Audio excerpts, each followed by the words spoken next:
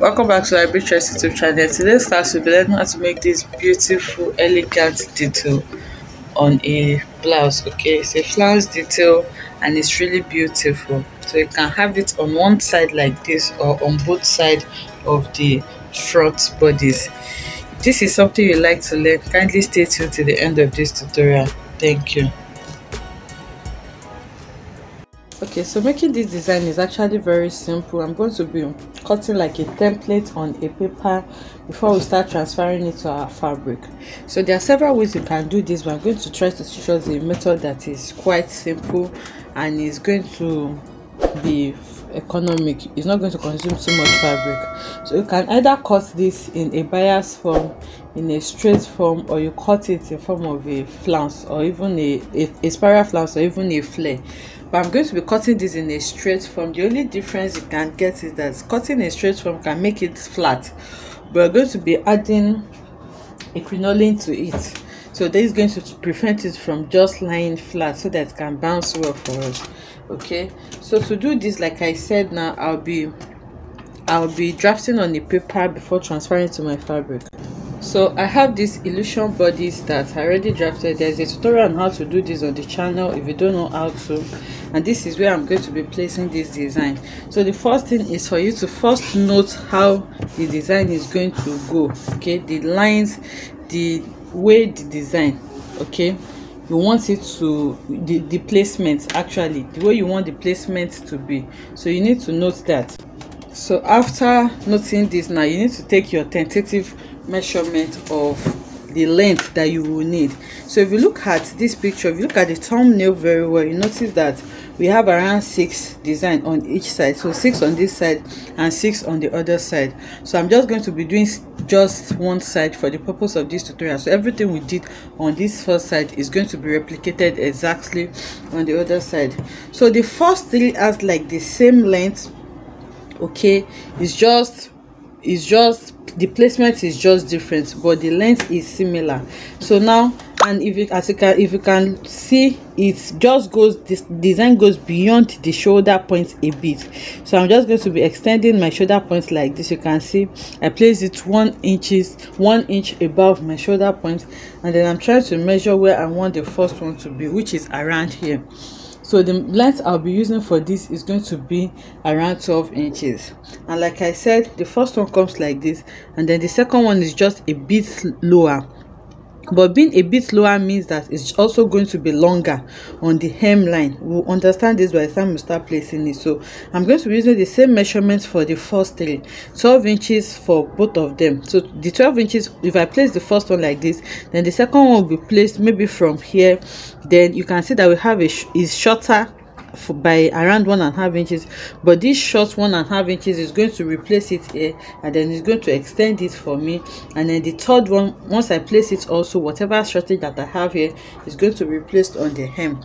So for the fourth one, okay, the first one I'm going to be using around 10 inches because it's shorter than the first 3 that we have. So the length that I'm going to be using for the short one is first one is going to be 10 inches before I now manipulate the last 2 how I want it. So you just need to see the picture of the design that you want to create, and then just try to recreate what you have. You don't even have to copy it verbatim. You can just spice it up anyhow you want it. So now I have this 12 inches as my tentative length measurement, and then I'm going to measure that on my fabric. So to do that, if you are doing this on your fabric, assuming you are cutting directly on your fabric, you just put your fabric on fold.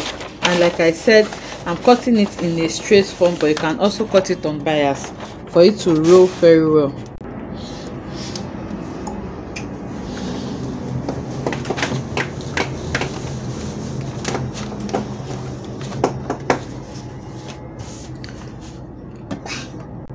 Okay, so for the last 2 now, they run all the way to the waistline in a straight form. So now, depending on how you want it, like I said, I'm just going to measure how straight I want it to be. So it's going to be straight from here before it's now bent to meet the style line that we have here.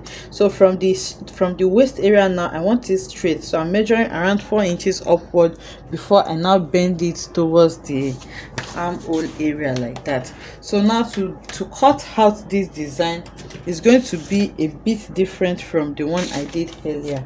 And then the length that I'm using for this, so I'm cutting the 5th design now.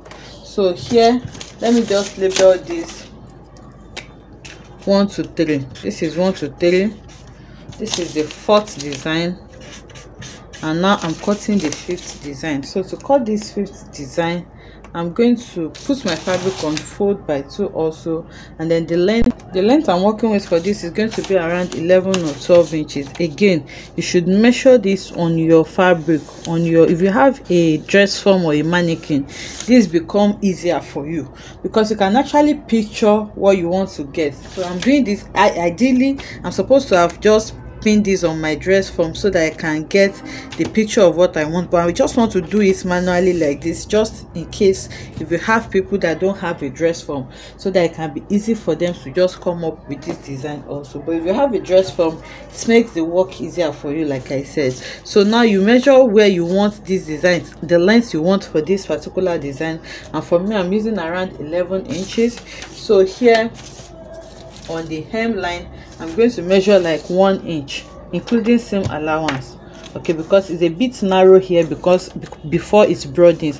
So the 4 inches that we marked earlier, that place is narrow, so from that place now I'm marking that 4 inches, and then here I'm going to measure 1 inch or 1.5 inches, okay, because of seam allowance, because I'm going to be sewing it close both up and down. So now I'm going to measure that 1.5 on the 4 again, and then I'm going to make this into a straight line. So after making this into a straight line, I'll go back here now and measure my ideal 4 inches that I've been using earlier for all the design. So from there again, I'll take my curve and then I'll connect it. So from this curve now, I'll connect it to this point. So while connecting it, I'll make sure that I through this place because you don't want any part too sharp. So you have it like that, and I'll take my scissors now, and then I'm going to cut this design out also. So it's not difficult, it's just time consuming because you have a lot to do, okay, but it's very simple to make and it's elegant, so it's worth the effort. So now I'm cutting this out now, and then I'm just going to label this 5. That's the 5th design, and then you write cut 2. That's main lining, main fabric and lining if you are doing one side, and then if you are doing for both, it means you have to cut 4 of it, okay. So now I have 5 designs now. The last one to cut now is the shortest one, which is going to be at the midpoint. The length I'm going to use for this is going to be around 9 inches. So the first thing now is to make a straight line.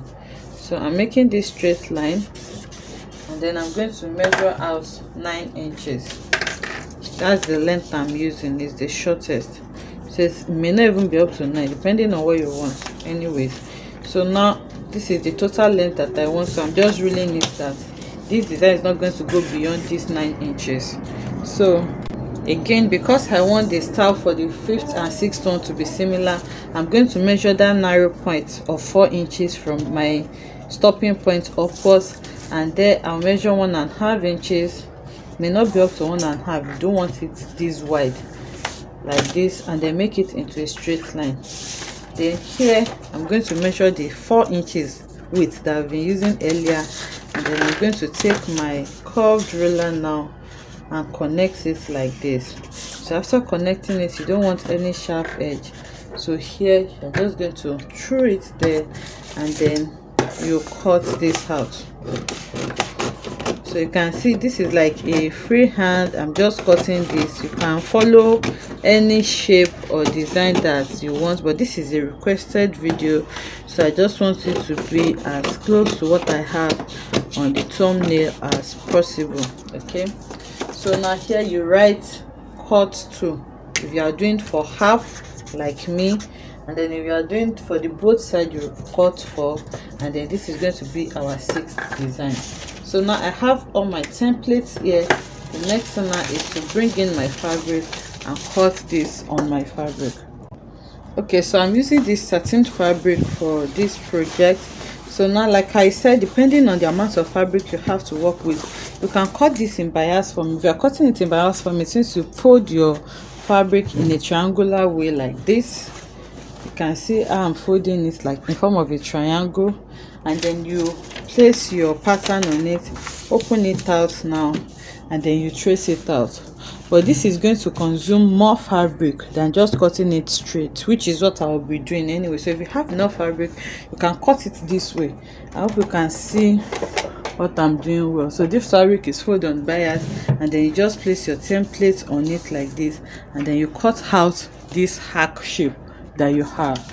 But if you don't have enough fabric like me, I'm just going to be putting it on fold just the way I cut it on my paper.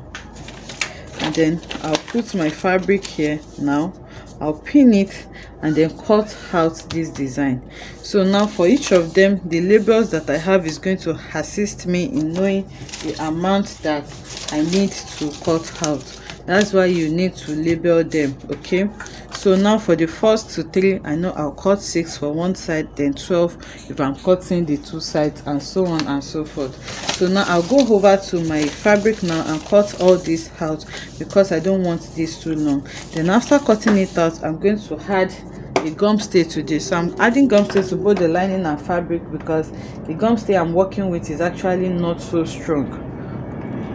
Okay, so I just want to show us some that I have cut out, and then you can see I went ahead to add gum stay to it. Okay, so now if you look at the picture, you will notice that the hem, okay, so this is what I have. So now if you look at the picture, you notice that the hem of this design of this flounce has like a design on it, so you can actually bead it on the hem. But I'm not going to be beading this. If you want to bead it, I have several tutorials on the channel on how you can apply beads to this. So I'm just going to be using this trimming that I have in between, so that this trimming is just going to be, by the time I turn this, okay, by the time I turn this out, I want this trimming to just show at the edge like this. So this is just to beautify it. So I'm going to go over to the machine now to show us how I'm going to be adding this trimming to it to beautify it now, so that we can continue. Okay, so I'm on the machine now, and I'm going to use this to show us what I'll be doing to all of the fabric. So this is the main fabric and this is the lining, so you can pick whichever one you want. So now this curved edge part, remember we have a straight part and we have a curved part. This curved part that looks like an arc is where I'll be adding this design to, because that is what is going to be showing externally. This straight part is what will be showing to our main fabric. I hope we get that. So now to guide me, the first thing I'm going to do, this is the right side of the fabric. I'm going to first sew this design on the right side of the fabric as shown. So I'll just place it under my machine and sew. Okay, so now you can see I've sewn it to it. I don't want this video to be too long, so I just placed it on it and then I'm sewing it. So after sewing it like this, the next thing you're going to do now is to cover it with your lining. Okay, so it has to match because you use the same templates to cut them. So you can actually sew it from this side, but I advise that you sew it on this part that you already have your trimming on, so that you just follow the seam line. The seam line is visible here, so you just follow that seam line. So when you are sewing this, you add your crinoline. Okay, so I'm sewing from here, and you can see my crinoline is 1 inch long. So I'm not going to be adding it from this narrow part because I don't want it sticking out. So I'm just going to place it from anywhere that I know I'm comfortable with, and then I'll sew. Okay, so now I'm going to place this under my machine and I'll start to sew it. So I'll sew small, then place my crinoline, and then I'm going to sew it round. So you arrange it well, make sure your lining is under your fabric, and don't drag your crinoline, and then you sew. So I'm just sewing this, following the seam line that I already have. So it's that simple. So you just need to sew it and then follow your seam line like that. So I'm sewing it and then following this hack, and then on the other side also I'm not going to sew it to the end because I don't want my crinoline sticking out. So once I get to this part now, I'll top stitch on it, I'll cut out my crinoline, and then I'm going to finish sewing everything. So once you sew it out like this and you turn it, you will see your design just at the edge here. You can see that it makes it more beautiful. So your design is just going to show at the edge. So actually you can actually sew this a bit now and then turn it, because you want this other side to be neat also, but it may be a bit challenging because of the crinoline. So I'm just going to top stitch on it. So watch what I'm going to be doing.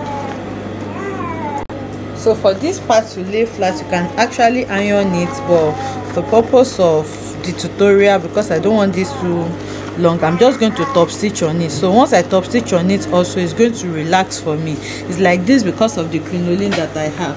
So I'm just going to top stitch very close to the end. So I'm sewing it.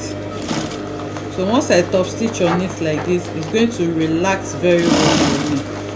So I'm making sure that I don't take my underneath. Make sure that they lay well before you top stitch on it. So you can see I'm just bringing out the design before top stitching on it.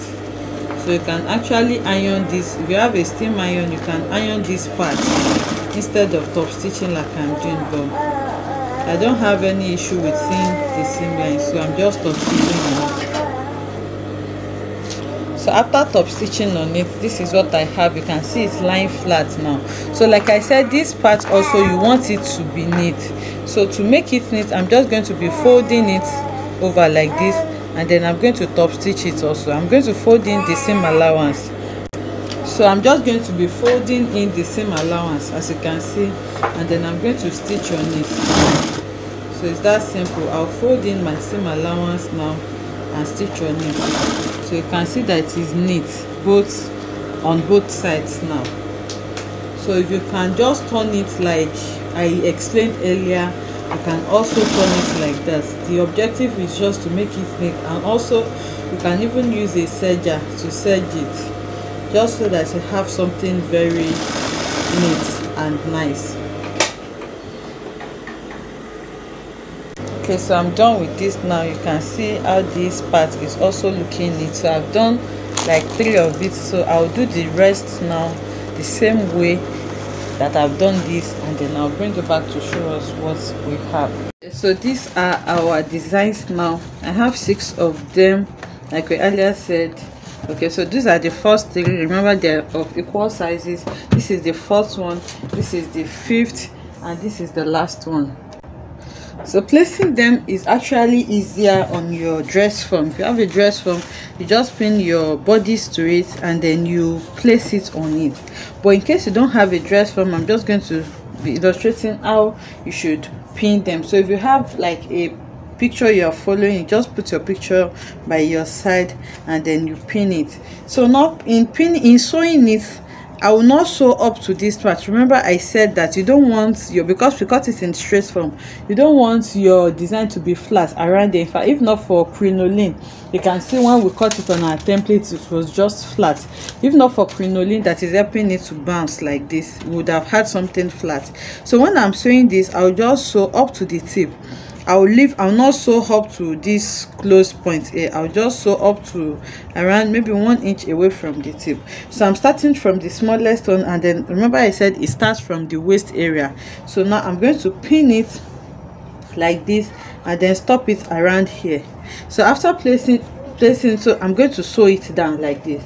Then I'll pick the next one, which is number 5. I'll fold it into 2, and then remember you are sewing on the straight part. So irrespective of how you close this, if your seam line is showing outside here, it's still not going to show because that's what you're going to sew down. So number 5, I'm going to start it from this end point also, and then I'll sew it up to this point around here. So you can see the way I'm arranging it. Okay, so I've gone ahead to sew these two down. As you can see, it is tacked now. I just placed it on it and then I sew it down. Okay, so now on this point and this point, you can just tack it together so that they can lay flat like this. So you can start from this smallest one upwards or from the biggest one, depending on how you choose to do it. But I just prefer to start from this shortest one so that I can see how it is progressing, then I can follow it anyhow I want. So now this is the fourth one. Okay, remember we have 1 2 3 4 5 6, so if you are counting from the smallest, it's going to be the third. So I'm just going to place this upward now, and then I'll place it underneath it also, and then I'll sew it down. But remember, what I'm sewing, I'm not going to sew to the upper part here. Okay, so I'll place this now and then sew it down also. So and then I'll see what I have. So the original line that I drew is still there, but it's faint, so that is what I'm following. That is what is guiding me. So once I place this now and then I sew it down, I know this is what I have, and if I'm okay with the design, I'm just going to follow it like that. And then the next one, so we are now left with the three last one, which is of equal sizes. So you just place it now underneath it also, and then you see what you have. So like I said, if you have a dress form, this becomes easier for you. So as you are placing it, you just sew it down. Okay, but if you don't have a dress form, this is another way you can do this. So you can see how I am placing this. So you can spread it anyhow you want. Anyhow you want it, you can spread it. It doesn't have to follow a particular form. So basically this is what I'm trying to achieve. So everything you have done here, I hope you can see this well. You can see how we have it. So you can either sew this down or tack it down. So everything that we've done on this side, you're going to be replicating it on the other side also, because of course it has to be the same. So the same way, you just start it like that, so it will make the beauty come out even more. So if you have any space in between them, what you just need to do now is pick this and this, tag them somewhere in the middle so that it can be continuous, and then you're not going to be seeing any space in between. So I'll go ahead now and do this, then bring it back to show us. But you can see how lovely this is looking. So I've gone ahead to sew all of them together now, as you can see.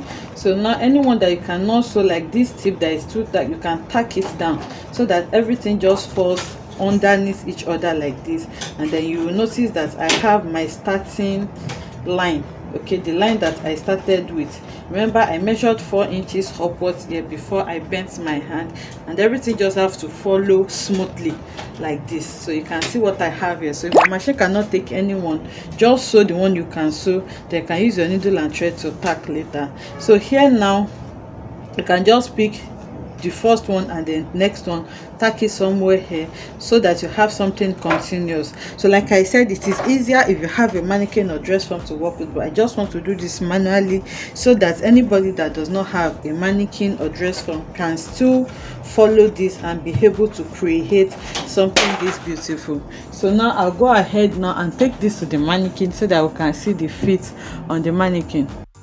Okay, so this is it on the mannequin, and you can see that it just follows this line from the 4 inches here before it, and everything has to connect like this. You can see what we have here, and then here you can decide to just tack the ends together. So from one end to another, you can tack it around here so that they can be continuous. So see what we have. So everything that we have done on this side, you just need to replicate it on the other side, and you can place this anyhow you want it. So if there is any place you are not comfortable with, you can just tack it. But if you place this using your dress form, it makes the work easier for you. So you can see how beautiful and lovely this design is looking. So and the hem here, you can actually bead it if you don't want to add trimming like this, but if you adding trimming just makes the work easier. I hope you enjoyed making this tutorial with me. If you enjoyed this, let us know in the comment section. Like, comment and subscribe to our channel, and I will see you in the next one. Bye.